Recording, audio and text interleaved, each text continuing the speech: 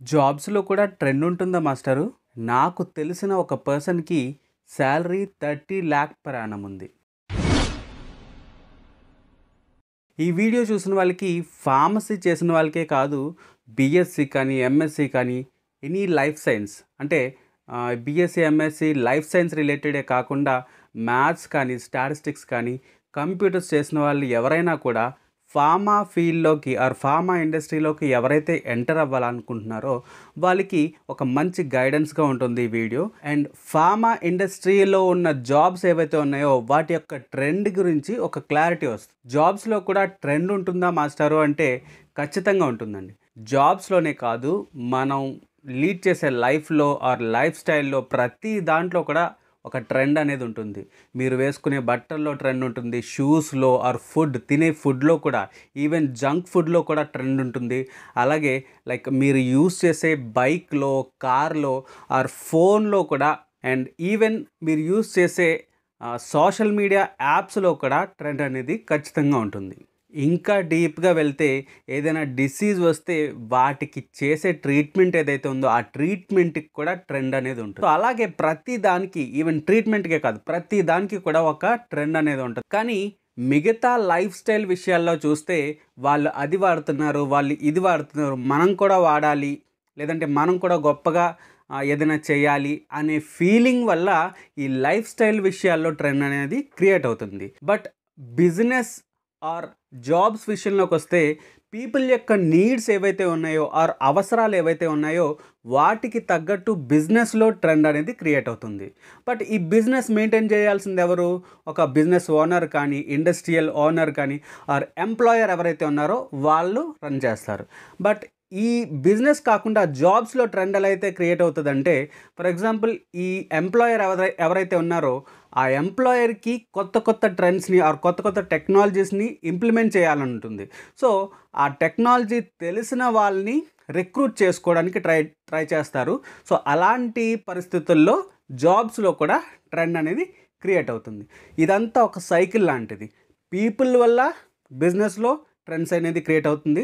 అలాగే బిజినెస్లో క్రియేట్ అయ్యే కొత్త కొత్త మార్పుల వల్ల జాబ్స్లో ట్రెండ్ అనేది క్రియేట్ అవుతుంది.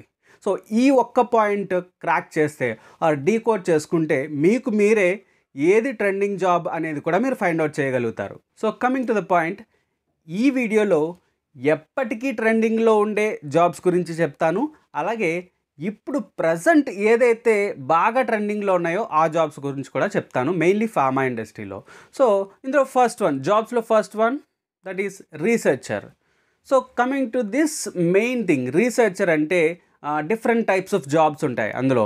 అంటే రీసెర్చ్ అసోసియేట్ కావచ్చు, రీసెర్చ్ అసిస్టెంట్ కావచ్చు, రీసెర్చ్ సైంటిస్ట్ కావచ్చు, స్టార్టింగ్ ఫ్రమ్ ద ఫెలోషిప్స్ కూడా, అంటే లైక్ జూనియర్ రీసెర్చ్ ఫెలోషిప్ ఇలాంటివి కొన్ని గవర్నమెంట్ ఆర్గనైజేషన్స్లో ఉంటాయి ఫెలోషిప్స్ అన్నీ కూడా. అక్కడి నుంచి కూడా అవన్నీ రీసెర్చ్లోకి వస్తాయి. Even molecular related and all the things, clinical research, even pre clinical రీసెర్చ్లో కూడా ఈ రీసెర్చ్ రిలేటెడ్ జాబ్స్ అనేవి చాలా ఎక్కువగా ఉంటాయి. బట్ ఇందులో ఎప్పటి నుంచో ఉంది కాబట్టి ఈ పర్టికులర్ జాబ్కి లైక్ కాంపిటీషన్ అనేది కొంచెం ఎక్కువే ఉంటుంది. ఆల్రెడీ ఈ జాబ్స్ గురించి చాలామంది తెలుస్తుంది కాబట్టి కాంపిటీషన్ అనేది ఎక్కువ ఉంటుంది. బట్ ఎప్పటికీ కూడా ఈ రీసెర్చ్ రిలేటెడ్ జాబ్స్ అన్నీ కూడా ట్రెండింగ్లోనే ఉంటాయి. అండ్ దెన్ ఇంకొకటి, ఈ రీసెర్చ్కి సంబంధించిన లైక్ హెల్ప్ఫుల్ జాబ్ పోస్టులు కొన్ని ఉంటాయి. ఎప్పుడైతే ఈ క్లినికల్ రీసెర్చ్ కానీ, ప్రీ క్లినికల్ రీసెర్చ్ జరుగుతుందో వాటి యొక్క డేటా కూడా మేనేజ్ చేయాలి. So clinical data management jobs ఉంటాయి, రెగ్యులేటరీ అఫైర్స్ రిలేటెడ్ జాబ్స్ ఉంటాయి, and sauce programmer, all the things. ఇవన్నీ కూడా clinical data related clinical research related help చేసే, క్లినికల్ రీసెర్చ్కి హెల్ప్ చేసే జాబ్స్ కాబట్టి ఖచ్చితంగా ఇవి కూడా ట్రెండింగ్లోనే ఉంటాయి. బట్ ఇవన్నీ అందరికీ తెలుసు కాబట్టి కాంపిటీషన్ కొంచెం ఎక్కువ ఉంటుంది. సెకండ్ వన్, మెడికల్ ప్రొఫెషనల్ అంటే డాక్టర్స్ కానీ, సర్జన్స్ కానీ. బట్ ఇక్కడ మనం మాట్లాడుకునేది ఎంబీబీఎస్ చేసిన డాక్టర్స్ గురించి కాదు, ఎండి చేసిన వాళ్ళ గురించి కాదు. ఇప్పుడు మనం మాట్లాడుకునేది ఫార్మసీ కానీ, ఎంఎస్సీ కానీ, బీఎస్సీ కానీ, అందులో బీఎస్సీ ఎంఎస్సీ చేసిన వాళ్ళు statistics, maths like computer science చేసిన వాళ్ళ గురించి మాట్లాడుకుంటున్నాం కాబట్టి దీని గురించి అంత ఫోకస్ చేయాల్సిన అవసరం లేదు, చేయను కూడా. బట్ ఇంకొక విషయం మీరు చెప్పాల్సింది ఏంటంటే, ఈ ఎప్పుడైతే డాక్టర్స్కి వర్క్ అయితే ఉందో వాళ్ళకి హెల్ప్ చేసే పారామెడికల్ స్టాఫ్ కూడా ఖచ్చితంగా అవసరం ఉంటుంది.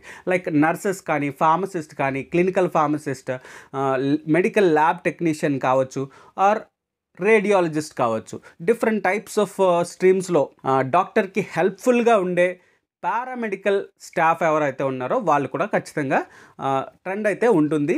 బట్ వాళ్ళకి కొంచెం శాలరీస్ కంపారిటివ్గా అదర్ పోస్టులతో పోల్చుకుంటే శాలరీస్ అనేవి కొంచెం తక్కువగా ఉంటాయి. Third one, that is marketing specialist and sales professionals.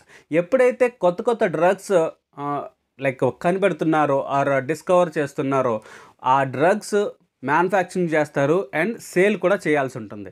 ఎప్పుడైతే సేల్ చేయాల్సిన అవసరం ఉందో మార్కెటింగ్ స్పెషలిస్టులకు అవసరం ఉంటుంది, అలాగే సేల్స్ ప్రొఫెషనల్స్ కూడా అవసరం ఉంటుంది. సో వీటికి కూడా ట్రెండ్ అనేది ఎప్పటికీ ఉంటుంది. బట్ వీటికి కూడా కంపారిటివ్గా శాలరీస్ కొంచెం తక్కువ ఉంటుంది.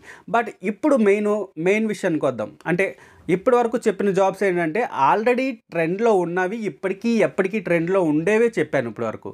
బట్ ఇప్పుడు చెప్పాల్సింది ఏంటంటే ఇప్పుడు ప్రజెంట్ బాగా ట్రెండింగ్లోకి వస్తున్న జాబ్స్ గురించి, ఆర్ చాలా తక్కువ మందికి తెలిసినవి, ఆర్ కాంపిటీషన్ తక్కువ ఉన్న వాటి గురించి ఇప్పుడు నేను డిస్కస్ చేస్తాను. So coming to this fourth one ఏంటంటే మేనేజ్మెంట్ కన్సల్టెంట్. వీటికి శాలరీస్ చూసుకుంటే 9 lakhs నుంచి 22 lakhs వరకు కూడా ఉంది. 22 lakh per annum.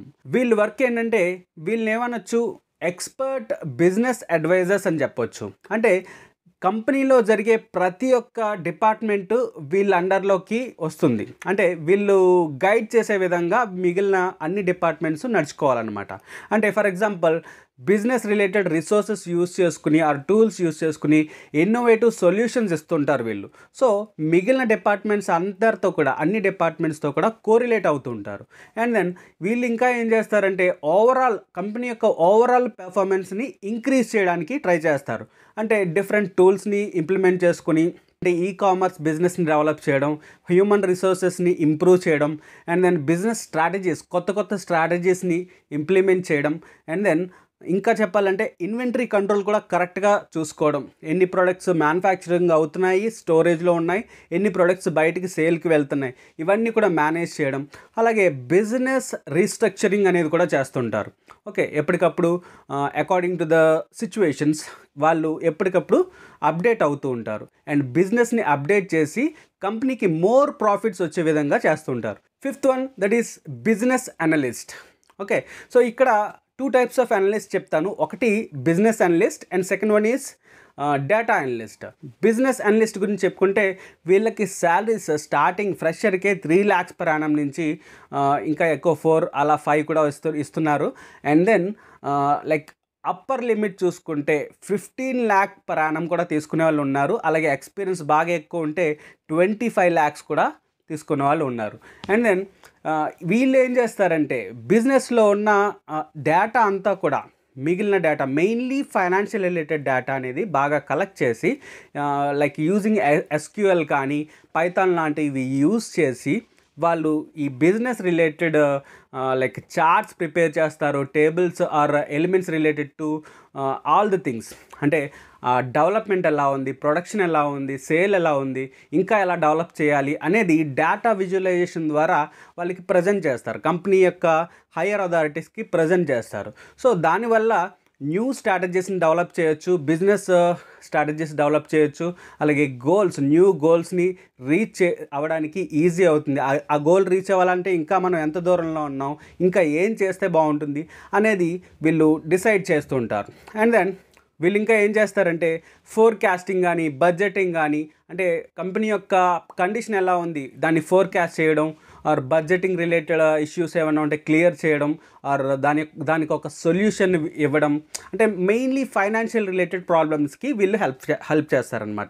డేటా అనలిస్ట్కి వచ్చేటప్పటికి వీళ్ళు కూడా డేటాతోనే వర్క్ చేస్తారు. బట్ వీళ్ళకి ఫైనాన్షియల్ రిలేటెడ్ డేటా కాదు, మిగిలిన డేటా అంతా కూడా, for example clinical data management related companies ఉంటాయి, వాటికి అంటే అనాలిసిస్ చేసే పర్సన్ కావాలి.